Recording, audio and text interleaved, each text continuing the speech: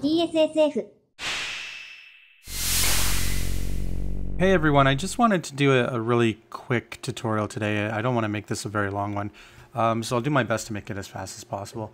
I wanted to say the SPC 700 is a very noisy sound chip.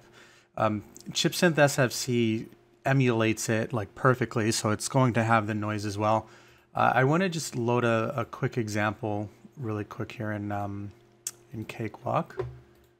I'm just going to start an instance of chipsynth SFC. Oh, I got the Japanese. We're working on a couple guys and I are working on a Japanese skin for SFC. So I'm just going to change that really quick. That'll get released pretty soon. We were just going over some of the formatting to make sure everything looks okay.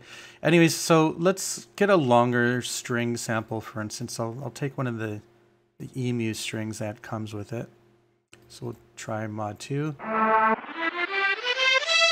So I really like that sound. That's the same string that Final Fantasy VII used. But you'll notice that with poly 8 set, which is technically 8 SPC 700s running at the same time, there's no clicking. There's no noise, but when I work in poly timbrel mode, I like to set my poly to 1 so that I can start using legato. But once you set it to 1, can you hear the clicking in between the notes? It's very noisy. So my font's messed up. Let's see if I reload it. There we go. So if I go to player and I'm going to play a Final Fantasy VI song really quick. I don't even know which one. Maybe we'll go with one. Spoiler, let's go with the ending theme. So the ending theme has a drum roll at the beginning. And I'm going to play that very slowly so you can hear it. We'll go at maybe 25% of the speed. Well, close to maybe 30%. That's fine.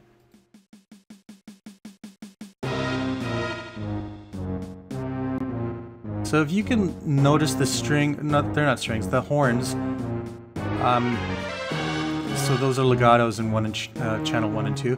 But if you hear the horns and the low strings playing in 4 and 5 here, you can see how they blink before the next note plays, like right there. Let me play it slower.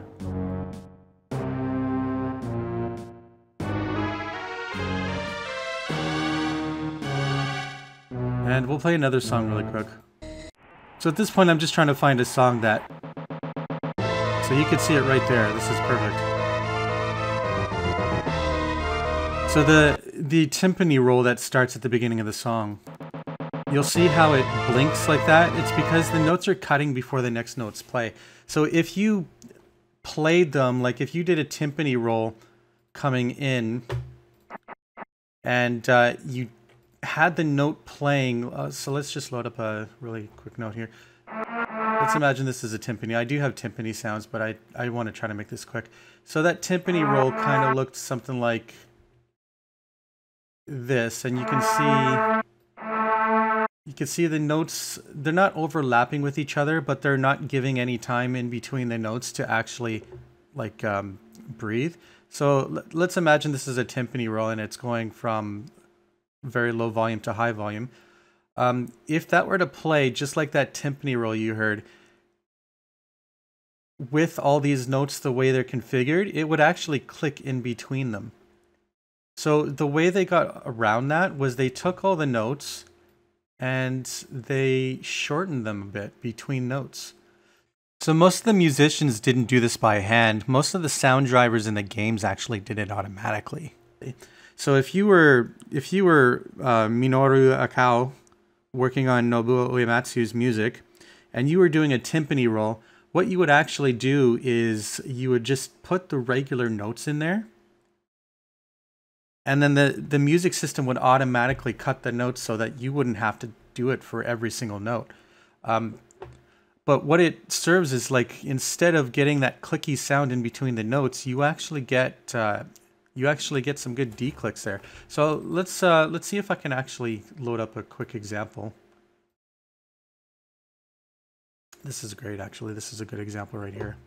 So this was another Final Fantasy II NES, well, Famicom rather, example that I have, and this is great because it's got a timpani in it. So you can hear that I'm doing the same thing, and you can see the notes right there. The notes are stopping before the next notes play. So chipsynth SFC doesn't do it automatically. C700 does do it, but SFC doesn't do it because it leaves it up to you. Like its sole purpose is to be as accurate as possible. It's not going to do you any favors. Like you have to be the Super Nintendo musician here, right? So if you want to be authentic with how the old SNES sound used to sound, then what you do is, well, Cakewalk actually has a script that you can get. It's called minus tick. Yeah, minus tick. So what you would do is highlight all of the notes in the entire sequence and then just do a minus tick maybe 2 or 3 times. And then you get this. Because these notes, I didn't input them like this. That would take way too long. I put the notes in normally.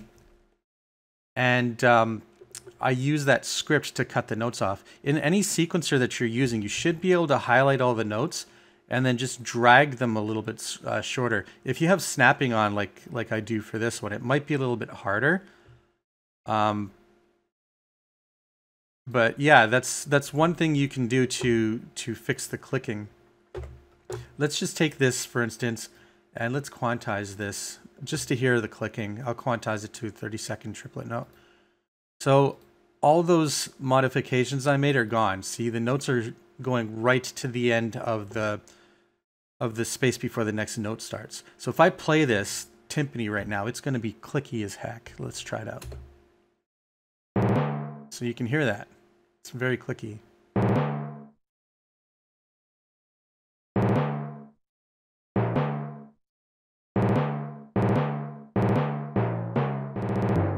See? But if I undo that, you'll see that the gaps are in between. If I play that again, so it kind of makes it sound more of like a machine gun, but it also stops the click.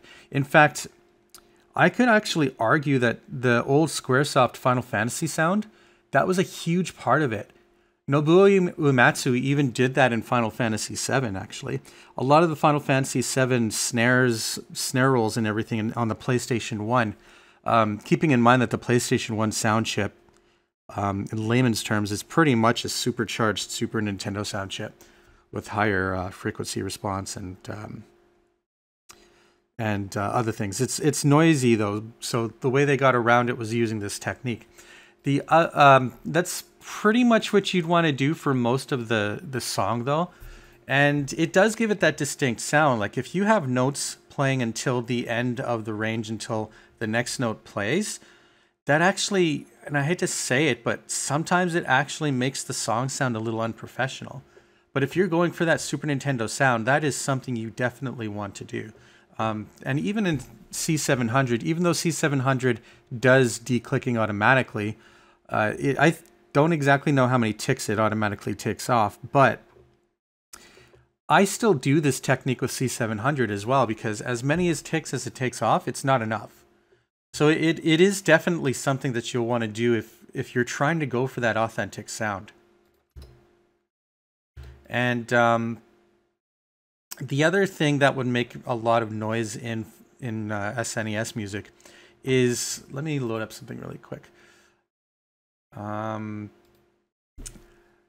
So for Hiroki Kikuda's music that I remade for him, I'll see if I can find it. Okay, so here I have Hiroki Kikuda's song, The Unbreakable Unity, that I remade for him to play off of real hardware. I'm doing kind of a special effect with the echo. I'm actually doing a ping pong panning effect. And if you listen very carefully, you can hear the echo bouncing left and right. But if you also listen very carefully, you can hear that the echo's clicking.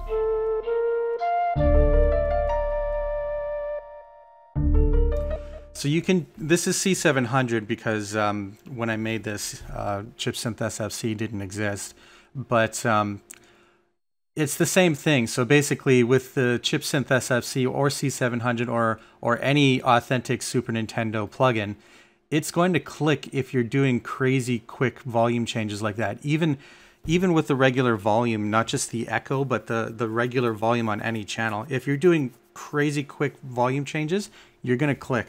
So the best thing to do in this case, I'm clicking here, but actually I got to thank Hikari for this, because when he actually modified the C700 driver, he made these ramp automatically in the code, so I didn't have to go drawing them in. But basically what you would do to fix it, let's shut off my quantize or my snapping for a second.